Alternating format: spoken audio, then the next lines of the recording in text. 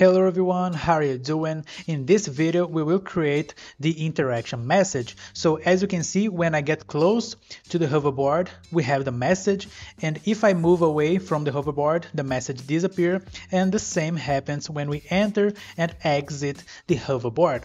So this is basically what we're gonna do in this video. But before, if you do like this video, please hit the like button and subscribe so you don't lose any new content. And without further ado, let's start.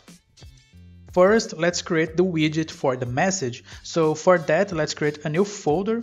I will name this widgets.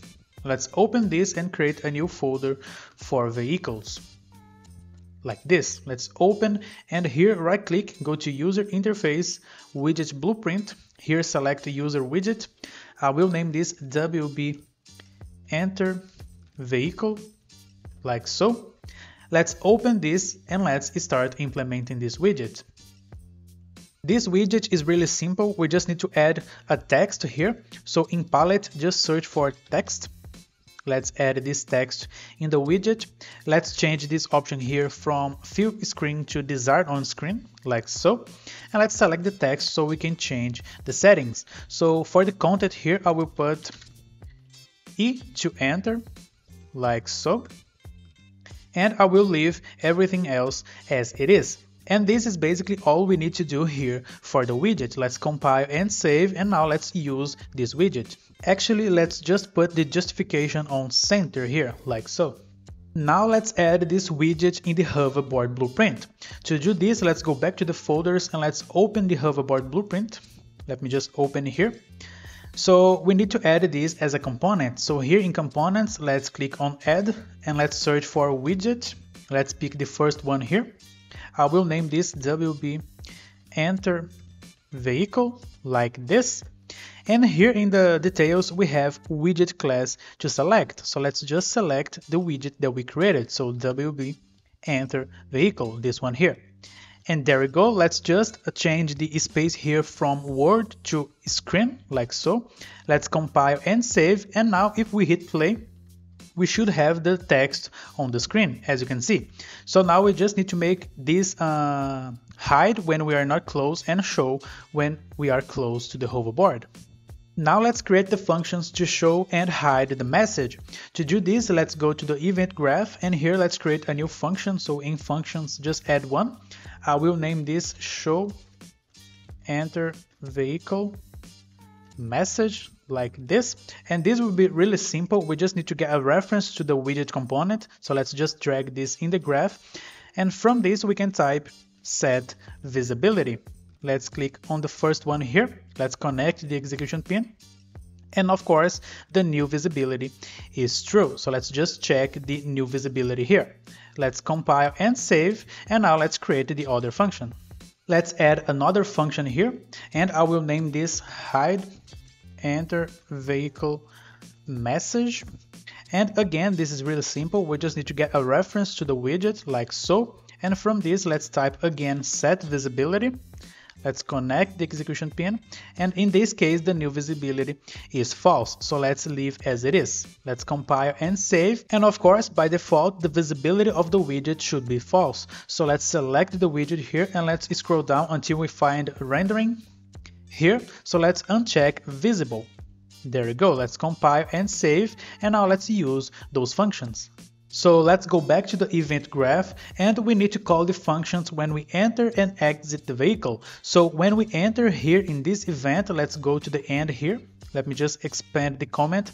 Here we need to hide the message. So let's get the hide enter vehicle message function and let's connect here, like so. And of course, when we exit the vehicle, we need to show the message. So let's again expand this comment here and let's use show enter vehicle message here, like so. Okay, so now we need a way to call those functions from outside this blueprint.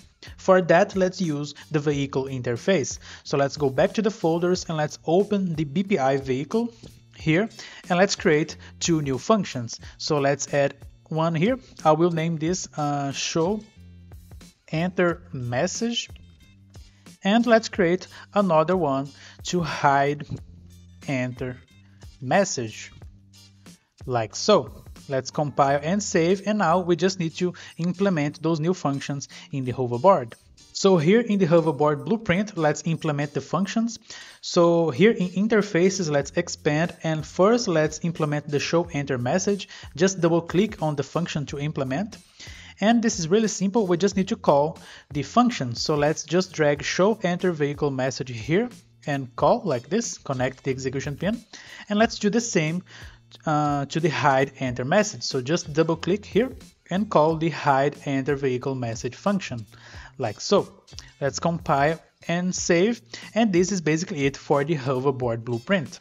Okay, so now we just need to call the interface functions whether we are close to the hoverboard or not. To do this, let's go back to the folders here and let's open the character blueprint. Let's open this, and here in the event graph we have the begin overlap event and end overlap event. So we just need to call the functions here. So when we begin overlap, let's call the show enter message. So let's drag from the curve vehicle reference here and let's type show enter message.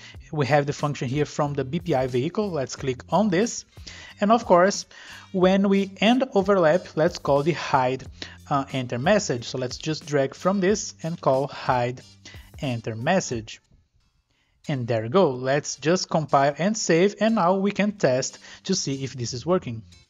Okay, so here in the end overlap event, I'm calling the hide enter message after cleaning the variable. So this won't work because of course this variable will be invalid. So we need to call this before cleaning the variable. So let me just disconnect these pins here. Let me put on the middle here. So before cleaning the variable, let's connect on the true here and then connect on the set node. So we can call this hide enter message here. So we need a reference. So let's just drag the curve vehicle variable here and connect on the target. Let's compile and save, and now this should be working. So let's go back to the map and hit play to see if it's working. So now if I get close to the hoverboard, as you can see we have the message, and if I move away from the hoverboard, the message disappears. And the same happens when we enter the hoverboard. So when I enter here, the message disappears, and when we exit, we have the message again. So everything is working. And this is basically it for this video and this series. So if you did like this video, please hit the like button and subscribe, and don't forget to turn on the bell so you receive all the notifications of new videos.